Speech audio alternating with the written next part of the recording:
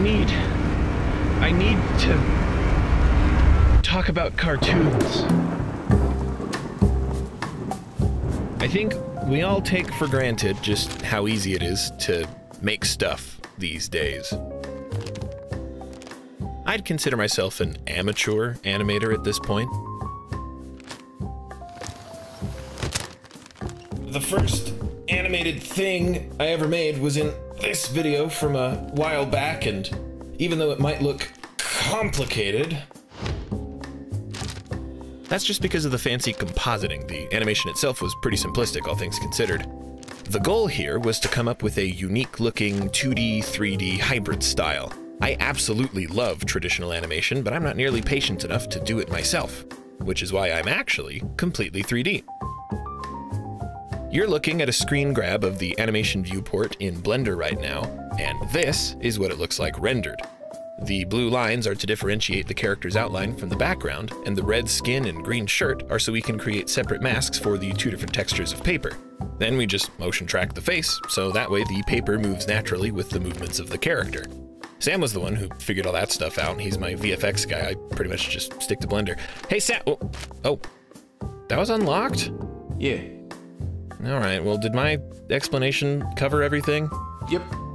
So, when I say something like animation has never been easier, am I saying that any of this was easy? But what I am saying is that it was accessible. Blender and DaVinci Resolve both cost a combined total of $0. Resolve has a paid license for $300 that'll get you some fancy features, which admittedly we did pay for, but all of the effects demonstrated here are available in the free version. The fact that a couple of amateurs can watch some tutorials on YouTube and figure all this stuff out without paying a dime is insanely cool. The tools to create pretty much whatever you want have never been more readily available, which is why we've seen such a renaissance of independent animation in recent years. But it didn't used to be this way. Heck, just going back 10 years ago, and Blender's 2D animation tools were still in their infancy. Going back 20 years, DaVinci Resolve doesn't even exist, and Blender 2.3 is basically unrecognizable from what it is now. You could still make some pretty impressive stuff with it, especially for the year 2004, but it was far from intuitive. And if you know anything about Blender, that's saying a lot. Going back 30 years to 1994, and the production of the original Toy Story is nearing completion. For being the first feature-length 3D animated film, it holds up surprisingly well. Most of the time, at least.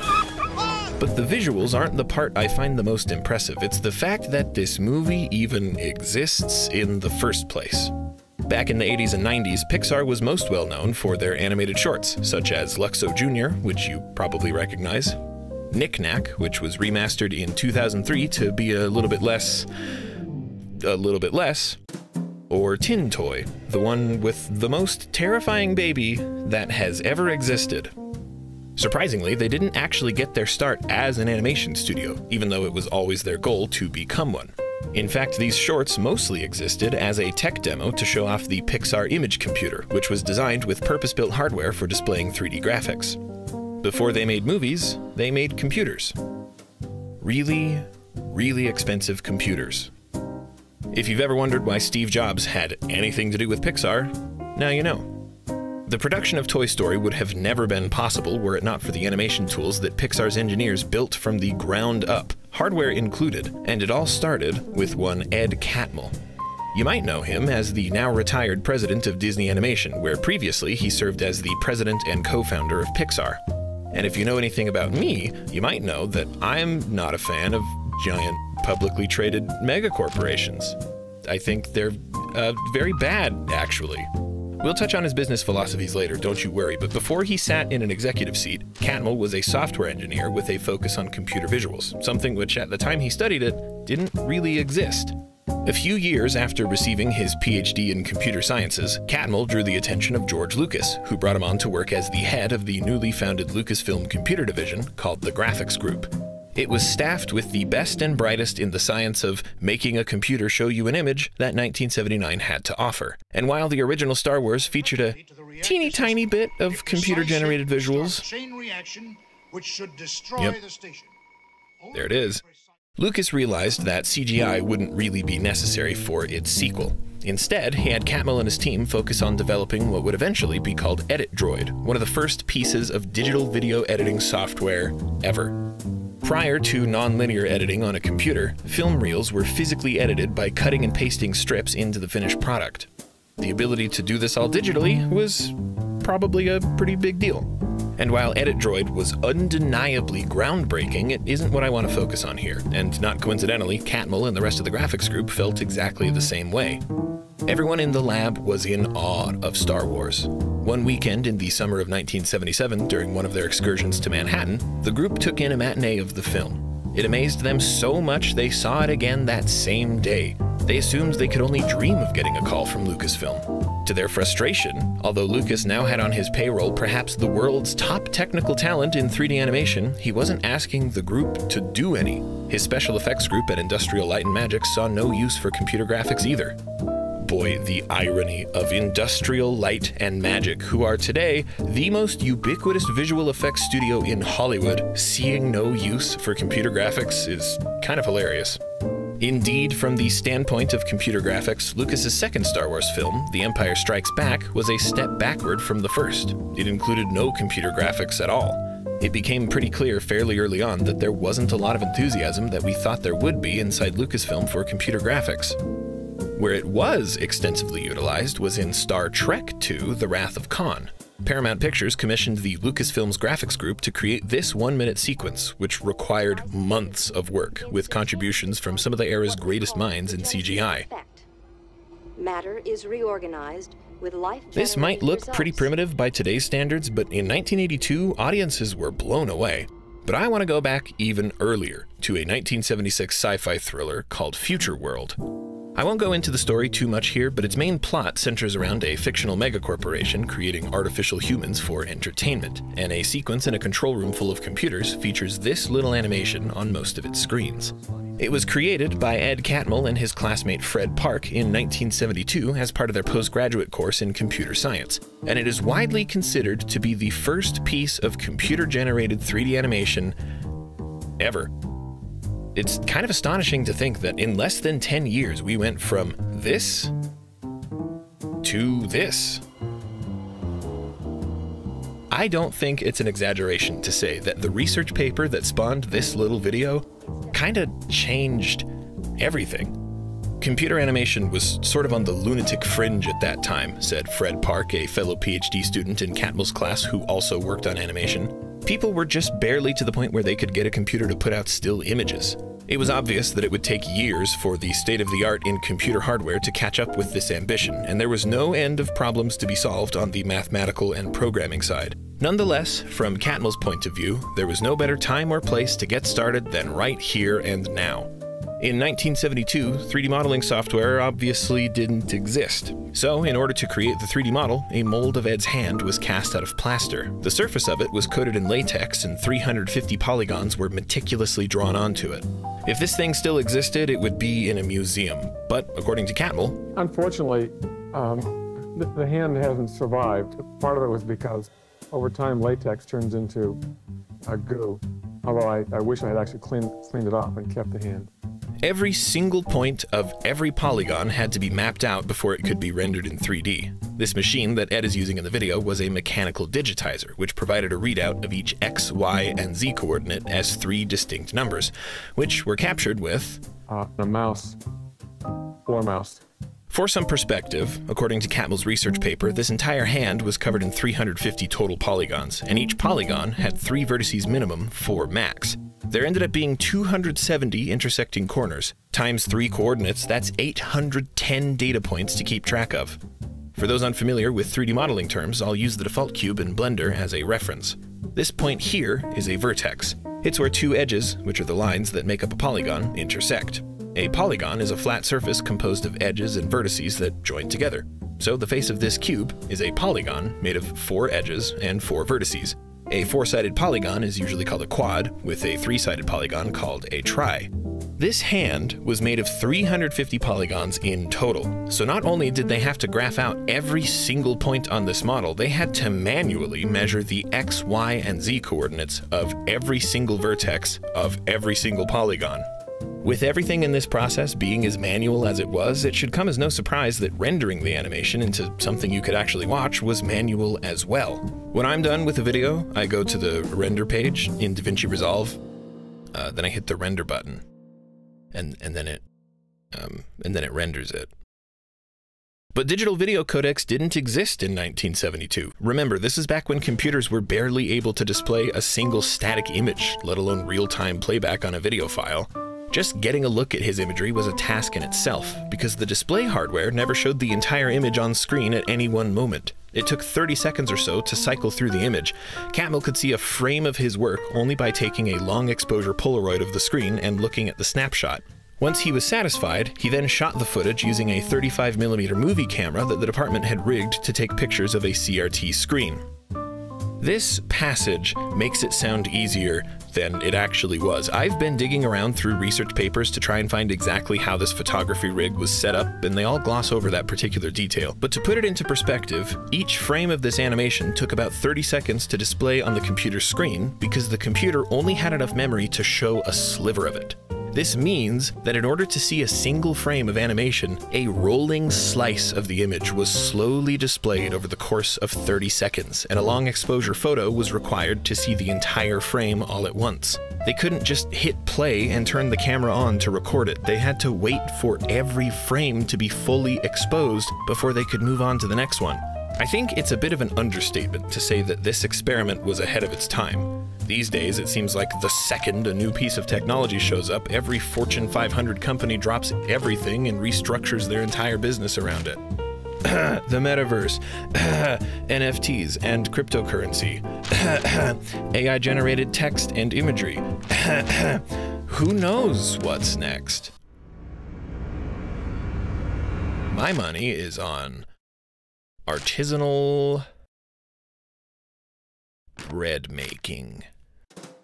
But back in the 1970s, computer graphics were seen as more of a neat little experiment than anything revolutionary. They were very disparaging about it, how what they were doing was wildly impractical and didn't have anything to do with the real world or whatever.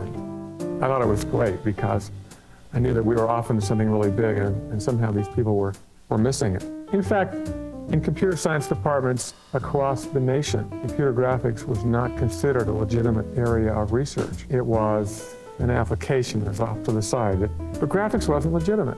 They couldn't imagine what would happen when we were producing so much data that we needed other ways of being able to see and understand what they were working with. Eventually, after receiving funding from Steve Jobs, Ed Catmull and his co-worker Alvy Ray Smith would co-found Pixar, breaking away from Lucasfilms and focusing on independent animation work. Alvy Ray Smith would then go on to be royally screwed over by Steve Jobs and kicked out of the company, but that's another story for another time. Catmull's goal from the very beginning, even in 1972, was to use computers to create movies. And I don't think Pixar gets nearly enough credit for being able to do what they did. Yes, they are credited as the studio that made the first fully CGI feature-length film, but the steps they had to take to get to that point don't get talked about nearly enough. 3D animation, as it is now, can largely be traced back to the pioneering advances made by a small handful of people, and most of them worked with Ed Catmull at some point or another. Sure, Blender can be intimidating at first, but you can only learn how to use a tool if that tool exists. And in 1991, when Toy Story was officially greenlit by Disney, most of them didn't. A lot of the characters you see throughout the film were hand-sculpted into giant clay busts and digitized with a probe using a much more advanced version of the same process that Catmull used to create the model of his hand. 3D modeling has never been easier. With all the technology we have access to now, I could do all of that on my iPad. Nomad Sculpt is only $15, which is still insane to me considering everything it can do. It's the only digital sculpting tool I've ever seen where you can just kind of pick it up and start using it. You don't need to take a course just to navigate through its menus. If you tried learning Blender or ZBrush but couldn't figure out its sculpting toolset, this is definitely your next best bet. If you have an iPad or an Android tablet, at that price, there's really no reason not to pick it up, even if you're just curious about making art. I'm not sponsored by them, I promise, I just really like this program. Making the model itself was a pretty simple process, but it was sculpted with dynamic topology. You don't need to know what that means, all that matters is that if we look at the mesh, it is not animation ready. That's where the process called retopology comes in. What I'm doing here is essentially recreating the model with a cleaner grid of polygons by drawing them on top of the original one. which is also in an app on my iPad called Cozy Blanket. Retopology is normally an obnoxious, time-consuming process, but look at how easy this is. Comparing that to physically probing every polygon manually, and it's actually kind of relaxing. And in just a couple hours of work, I've got myself a little Woody. Anyway, Catmull's contributions to computer imaging are still being used to this day by me right now.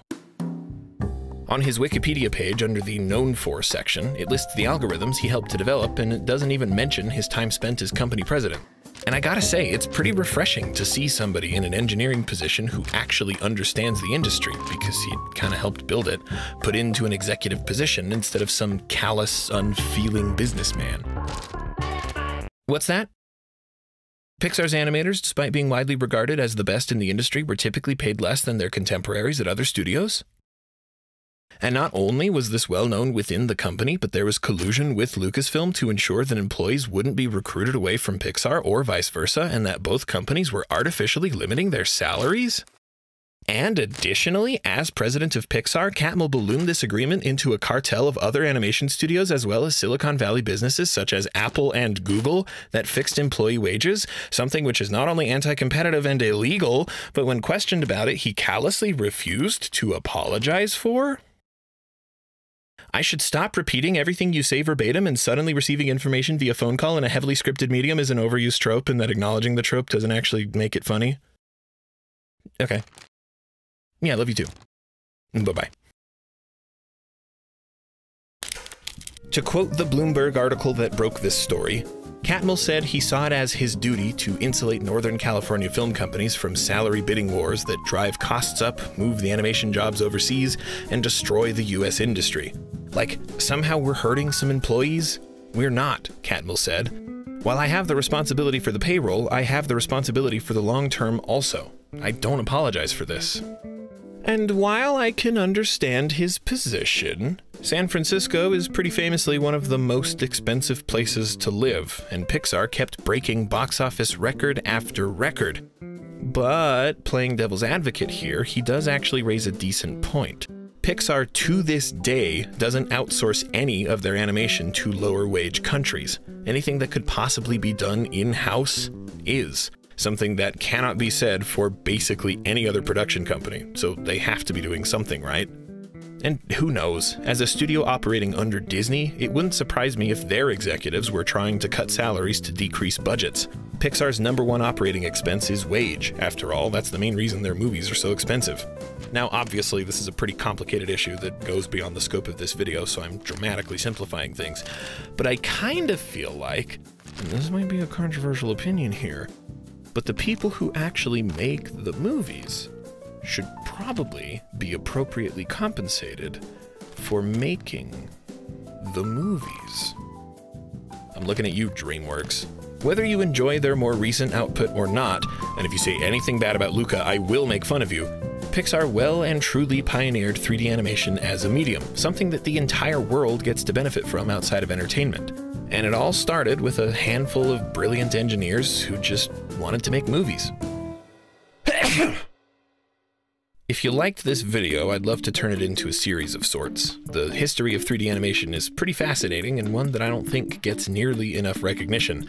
I've seen a handful of videos talking about animation itself, but hardly any going into the people who made it or how it was actually made.